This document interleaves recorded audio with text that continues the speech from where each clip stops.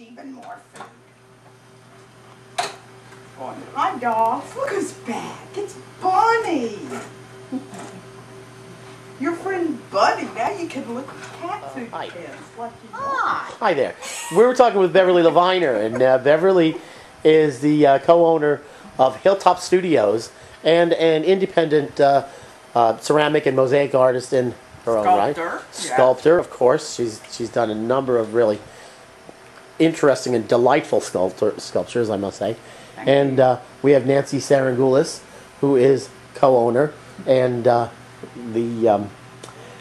what would you say? The brains behind you. The brains behind the outfit? Okay, well, all right, we'll let you two arm wrestle that one out. But anyway, we're in the in Beverly's ceramic studio here. We'll just take a quick pan around here because it's so... Because it's so messy? No, because it's a workshop. It's actually, you're working here. Oh, yeah, that's right. You're working. Here. You know, that's what it is. It is work, isn't it? Oh, yeah. So, what are you doing here? What's this? Okay, I'm cutting out part of a mosaic mural that is scheduled to go at Penn State Berks campus. So that's what I'm doing now. Do you want me to show you a little bit of the process? Yeah, let's see a little bit of the process. I see you have everything stenciled out here. Yes. So that's the definitely one original part. design is hard to see. This is just my working drawing. Close to 20 feet long, and most of it is ceramic tiles. Some of it is shards and commercial tiles brought into the imagery. It's for their 50th anniversary. That was the commission. So I do the mock-up drawing. I do a large drawing, which is in my attic. In other words, it's full size. And then I lay down plastic. Let me show you this. I lay down plastic over the imagery. And then I begin to cut it out in clay. Now, in clay, you can't cut a huge mask. You have to separate it into parts. So that's what I'm doing now. I'm cutting the different parts of the mask, which will be individual tiles that will go together like a little puzzle. You're going to piecemeal this all together. Yes, yeah. So all of it goes together. This is just one part of the mural. This is a big slab roller here. It rolls, you take a huge lump of clay, you roll out slabs, and then you cut your designs, your tiles, from the slabs. Let's see, I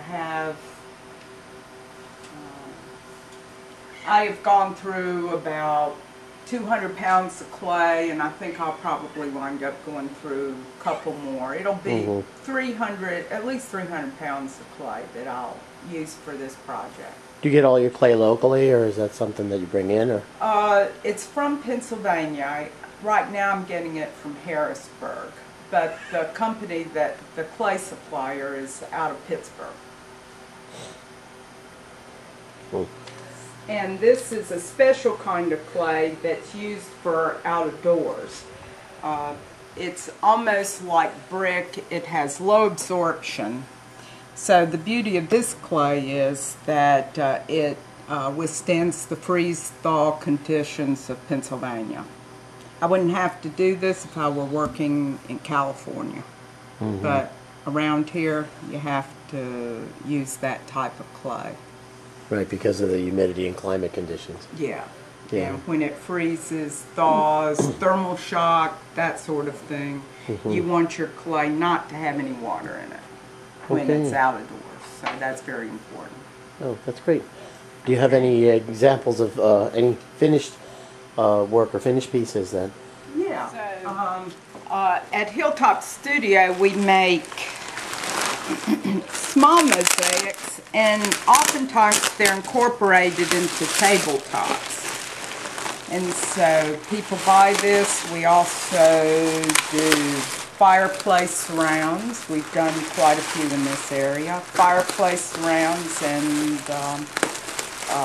backsplashes, kitchen tiles, things like that. This is the type of mosaic that we do. We were trained at Moravian Tile Works, the Mercer Place in Doylestown, and learned their method. Of course, we adapted it to our own work, but this is the type of thing that we do.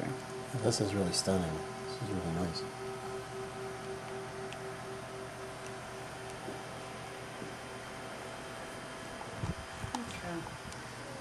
So Nancy, this is one of your.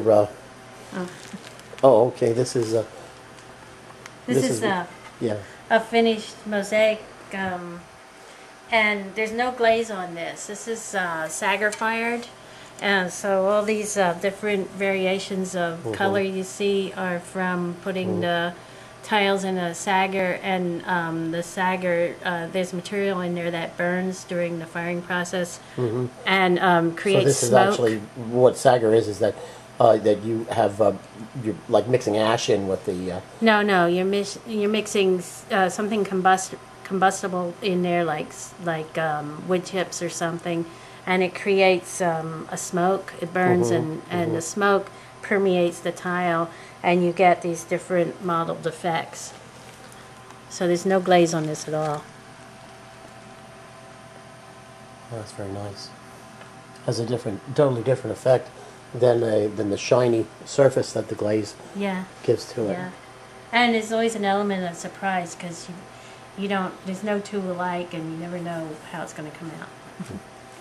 And these are unfinished pieces here. These are the clay has been fired, and I'm in the process of painting glaze on there. This has most of the glaze painted on, except for these brown areas. And then it has to be fired. So this is what it looks like before it gets fired. And this one just hasn't been painted yet, except for these blue areas. Well, all in all, it's a lot of intricate work that you just. Yeah, it takes time. Do a lot of cutting and fitting.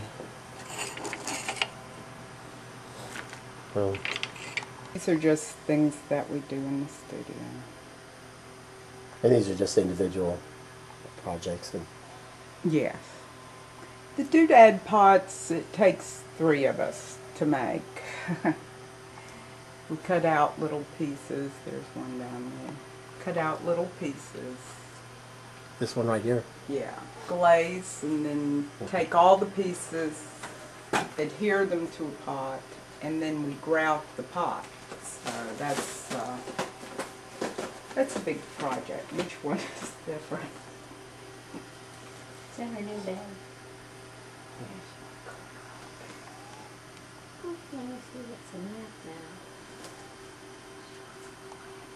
now. With 2 electric kilns.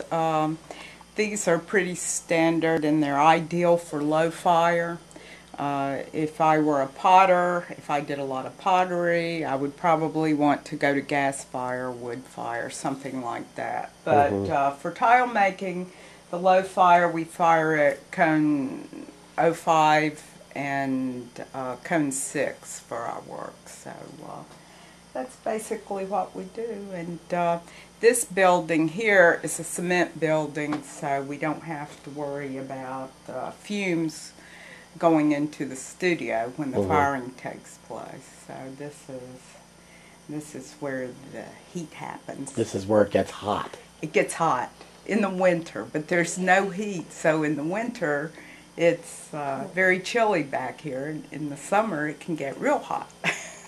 I believe it. Wow. Well, these things reach a really high degree. Yeah, something like between 1800 and 220 degrees Fahrenheit. So if you think your oven might go to 500, this is like quite a bit more, 4 times more. That out. Well, thank you. Thank you very much for We letting me enjoyed visit. it. Thanks for the visit. Thank you.